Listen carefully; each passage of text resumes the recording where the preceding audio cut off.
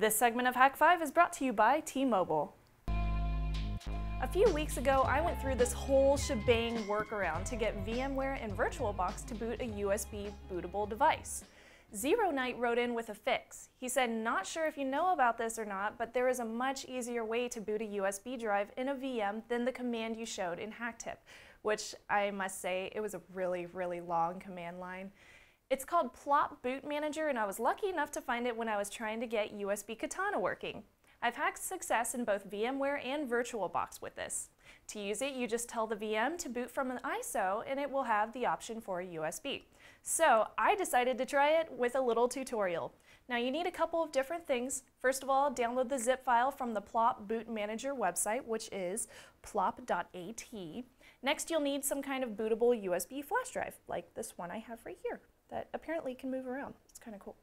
Anyway, I have Puppy Linux installed on mine, and I made it bootable using UNetbootin, which is this free program that you can just Google it. It's really easy to find. Third, download VMware Player or VirtualBox. Now for my tutorial, I've gone ahead and used VirtualBox. So first things first, I need to open up VirtualBox. There we go.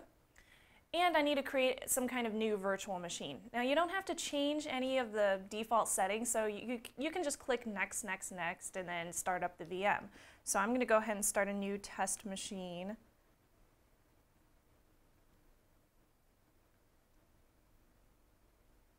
Okay, create a new machine. Next, and I will call this Plop Boot Manager. Next. New hard disk, dynamically expanding. Okay, sounds good.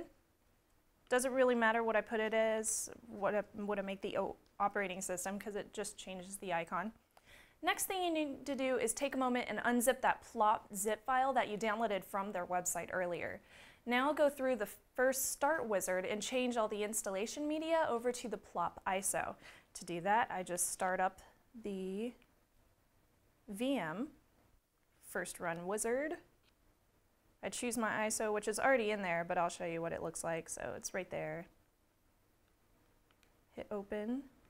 Next, and type is CD, DVD, ROM device, and click finish. And it should start with no problems. Yay, it starts. Now if I go down to USB, I'm going to have some issues when I try to open it. It's going to give me an error. Okay, so I'll hit enter. To fix this issue, you first need to close down the VM and right click on it and choose settings. So I'm going to properly close it down, close, shut down, and go into my settings log. Now in this menu, I'll need to find the USB choice and click the plus button over on the corner.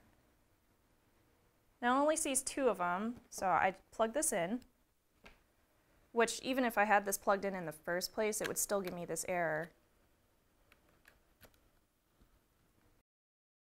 Plus, okay, so it's SMI Corporation. Now, you may see several different USB drives on here, and if so, a really easy way to figure out which one is your drive is to unplug it and see which one disappears. Ha! Very simple. After doing this, you click OK. So I add that, click OK. And I should be able to start up again with no issues.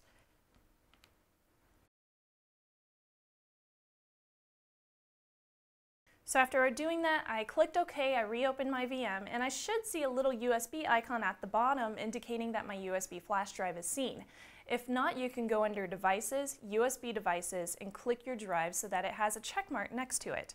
So the USB is right here. It says indicates the activity of the attached USB device, which is the correct one. Under Devices, I can also go to USB Devices and click on SMI Corporation. Check that. For some reason, it seems like every time I do this, I have to restart my computer or wait for it to unfreeze itself. If you do run into VirtualBox Freezing, you can just close it down, restart, or wait till it stops working so hard and registers your actual change. Now, that all of that is fixed, you should be able to boot off your USB drive. So from the Plop main menu, go to USB and hit enter. USB, enter. and I have Puppy Linux starting up. Sweet. That was so much easier. So I know there are a lot of fixers for this VM glitch these days, and this is just one that boots off the USBs. You can always email me all of your other ideas at feedback@hak5.org. Coming up soon, we'll be answering your viewer questions, but first, let's take a break and then check in with Darren for the nibble. For only $19.99 per month, get the 4G mobile hotspot and connect up to 5 devices: iPad, iPod Touch, cameras, laptops, portable gaming devices, and more to America's largest 4G network. Create the ultimate portable personal network without the fear of overages. With a 4G mobile hotspot from T-Mobile, you can share the power of America's largest 4G network. Connect up to 5 Wi-Fi enabled devices to high-speed internet, 4G capable for blazing fast speeds on America's largest 4G network.